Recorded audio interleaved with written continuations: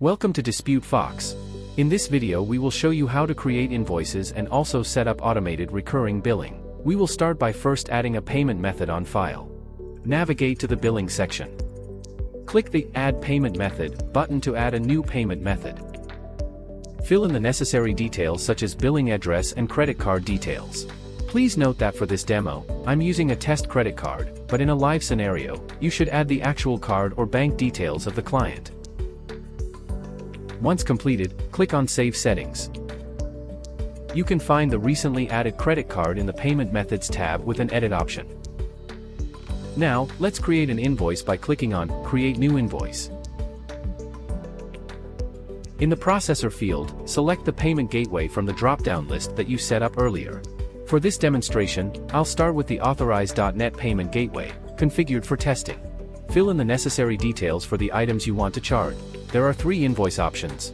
First, Save Only. The invoice will be saved without any further action. Second, Save an Email Client. Email will be sent to the client after saving the invoice. Third, Save and Charge Client. This option will process the payment and automatically email the receipt to the client. Since I'm instantly charging the client in this demo, I'll select the Save and Charge option. Adjust these settings based on your specific requirements. Choose the billing method and click on Proceed. As you can see, the transaction is successful and the status is Paid. The invoice is also generated. Now, let's set up recurring billing for clients by navigating to Clients Billing section. Firstly, ensure that credit card information is entered in the card or bank details section if it has not been set up yet.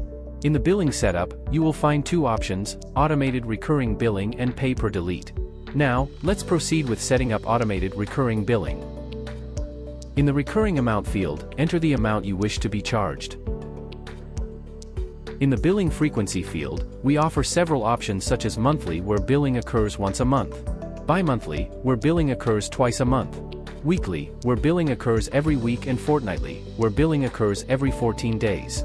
Select the billing frequency as monthly since you want to charge every month.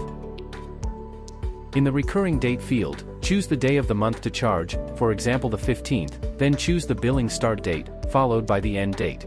Billing will automatically stop on the end date, but if you are not sure when it will end, you can leave it on the default of 2 years and you can manually pause or stop it at any time. Select the billing method. You can add the new billing method from the Card/Bank Details tab.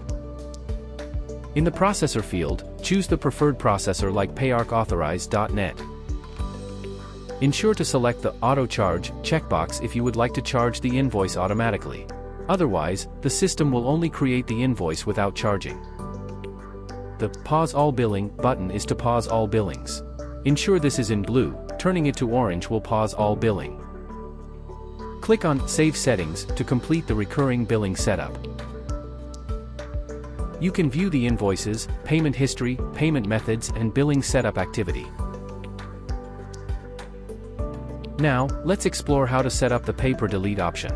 With this option, you can generate bills based on deleted items every month. The system will automatically calculate the deletions done so far and generate an invoice on the day you have chosen. Choose the day of the month on which you would like to generate the Pay Per Delete invoice. For example, if you choose the 25th of every month, the system will look for all dispute deletions between the 25th of the previous month and the 25th of the current month.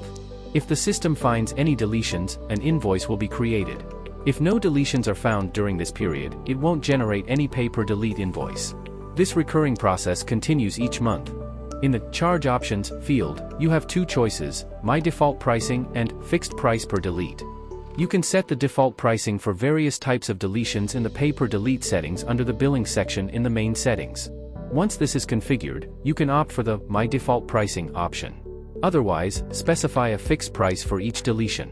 You will want to leave the Auto Charge option unchecked so you can review all the deletions breakdown with your client just in case you had a large amount of deletions that month and they need to split up the total into smaller payments, or just need to confirm everything before you process the invoice.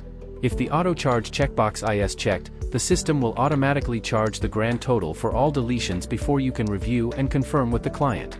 Once done, click on Save Settings. Here, the next billing date is also displayed. Once the invoice is created, the next billing date gets updated accordingly. Setting up the recurring billing process is straightforward, isn't it?